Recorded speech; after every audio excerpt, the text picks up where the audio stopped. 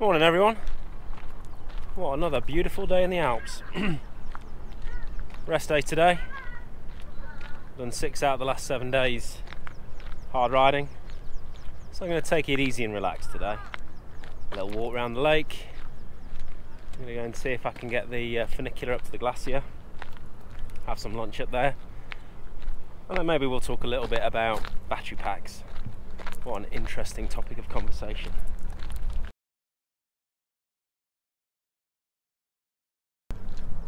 In the meantime, I'm just going to show you some of the amazing scenery.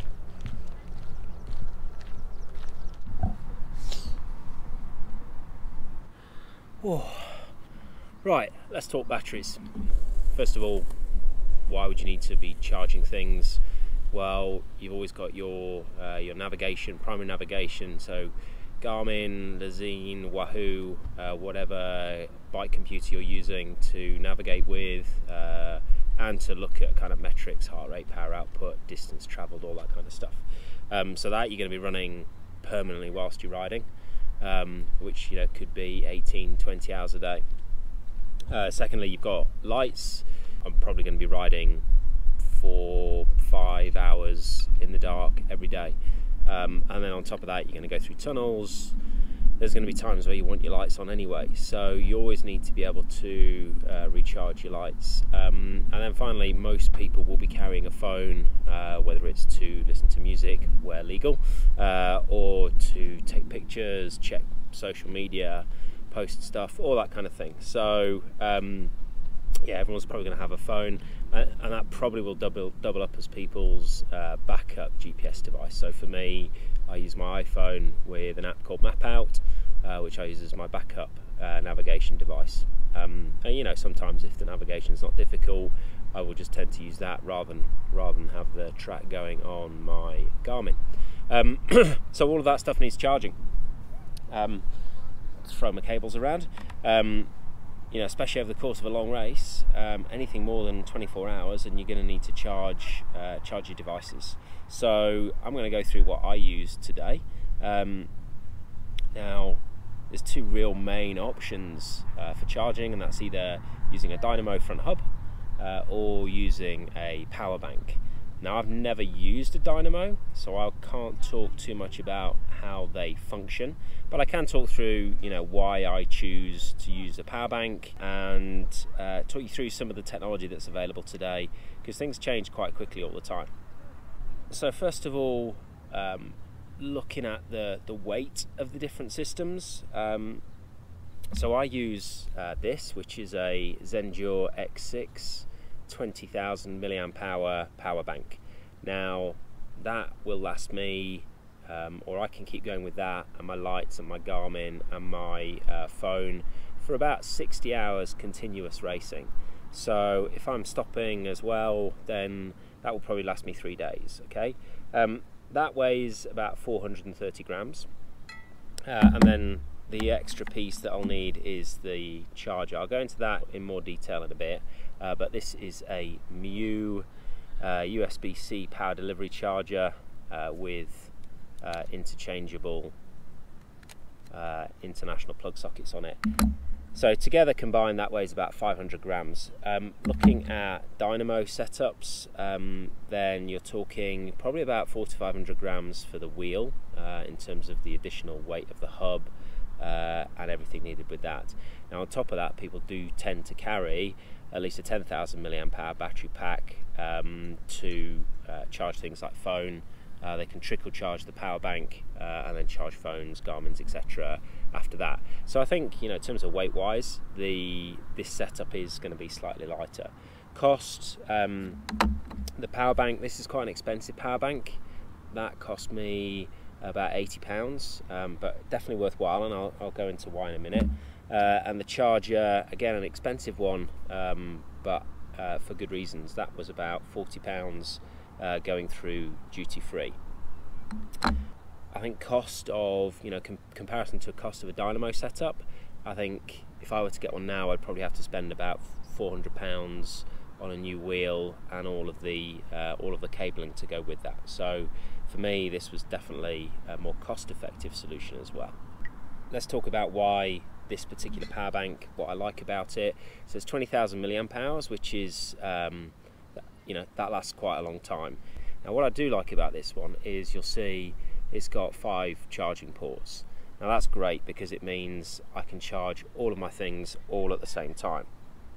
So if we look at this variety of cables that I've got here, we've got a USB-C to lightning cable for my phone, that can go in there. I've got this is a multifunction cable. One end can do USB-C and the other end is USB-C or USB-A with an adapter on. So, you know, that one I can either plug that in like that with the USB-A and that charges my wireless headphones, or I can use it just as a USB-C one and I use that to charge with the USB-C charger, and that's how I can charge that up when I stop at night. I've then got this lovely pink cable that I picked up in an emergency in Taiwan last year. That one will then work with my Di2 charging block. So I run Di2, so on a short race, never a problem. On a longer race like TCR, then yes, I'm going to need to potentially recharge that. So that allows me to recharge that. I then have a second USB-A micro with a right angle adapter on it. So that one can go in there. This I'll tend to leave charged or plugged in permanently, and I'll actually wire this through my bags, because that one then plugs into my Garmin and I can leave my Garmin permanently attached to the battery. Now, what am I missing here? I'm missing my main front light charger, which is a exposure Diablo. So again, that just has a USB cable which I'll leave permanently connected in, and so when the battery goes in into the frame pack, I can plug my my Garmin charger and my light charger in and have those permanently wired in, so I don't need to worry about that. My other front light is, I've got 2 of these Lazine strip lights. That's a 300 lumen front light. That's a 150 lumen rear light. I have 2 on the back and 2 on the front, and these just plug in very simply, like that. So you can see with having 5, let me just take that one out and replace that back with the phone one. Having the 5 charging ports means that I could charge my phone, my Garmin, my Di2, or that could be my front light, and then 2 of my other lights all at the same time. And that just helps me stay on top of everything being charged. There's nothing worse than finding that 4 of your lights have run out and you can only charge 1 at any one time, which is a problem if you've only got 1 or 2 USB sockets in your battery. Okay, so yeah, that's really good. Charge a lot of things all at the same time. Now, it's important when you're looking at power banks is be aware of how it charges. So traditional USB-C or original USB-A, which is these sockets here, using that kind of charging plug, that would charge at up to 12 watts. The wattage, very simply, is the power the plug is going to supply to the power bank, or indeed power bank can then supply out to the devices you are charging. And similarly to when we're riding, it's a measure of energy per second. So if you have a higher wattage charger, it's going to be putting more energy per second into your power bank, i.e. it charges faster. Normal USB-A charging, that would charge it up to 12 watts. Now that would mean something like this, of this size, would charge in about 11 or 12 hours, which that's a challenge because we're never stopped for that long. And if you never fully recharge it, there's always a danger that you're going to run out. And indeed, in my first ever ultra race, that is what happened. I ran out of power because I couldn't stay on top of it because it didn't charge quick enough. Then they started to introduce, or there was a standard introduced called Quick Charge, Quick Charge 2 and then Quick Charge 3. Now that does some clever things with the rates of charging, but broadly that would charge at 18 watts. So that would improve things. This would maybe charge in 8 hours, maybe 9 hours. However, the thing to look for these days is look for USB-C, especially USB-C power delivery. I don't know if you can see that. It's PD hub. So USB-C is a new USB standard. It uses a different plug standard, which you can see there. Now the good thing about it is USB-C power delivery has clever communication between the charging port and the charging device to allow it to negotiate the highest charging rate possible. Now in the case of this battery will charge at a maximum rate of 45 watts. So if you have a corresponding charger that will meet that, then that means you can charge this really, really quickly, which is what I have here. So this is a USB-C charger, and again this is USB-C power delivery, which will output at 45 watts. So those two are nicely matched up. And what that does mean is this 20,000 milliamp hour battery pack can recharge not in 12 hours, not in 8 or 9 hours, but that will recharge in 3 hours.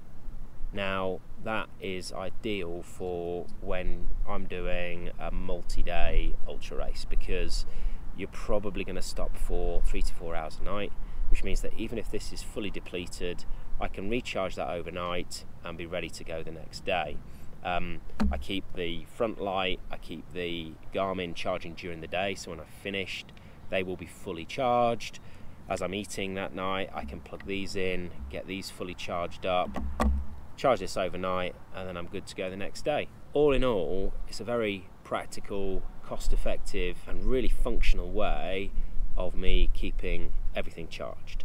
I have looked at dynamos, but I think there's just too much to go wrong compared to this. If this fails, then it's not that difficult to find an electronics store and pick these up.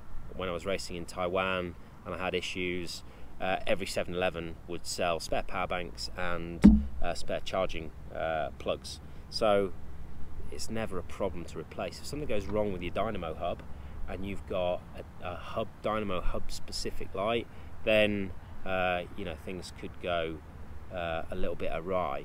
If I was doing something where I couldn't guarantee I'd be near a power socket at least every 3 days, then I would think about moving towards a dynamo front hub. But for now, for all the races I'm doing, for TCR, for everything like that, yeah, then this is my setup. USB-C power delivery, 45 watt charger, USB-C power delivery, 20,000 milliamp hour power bank with 5 charging blocks.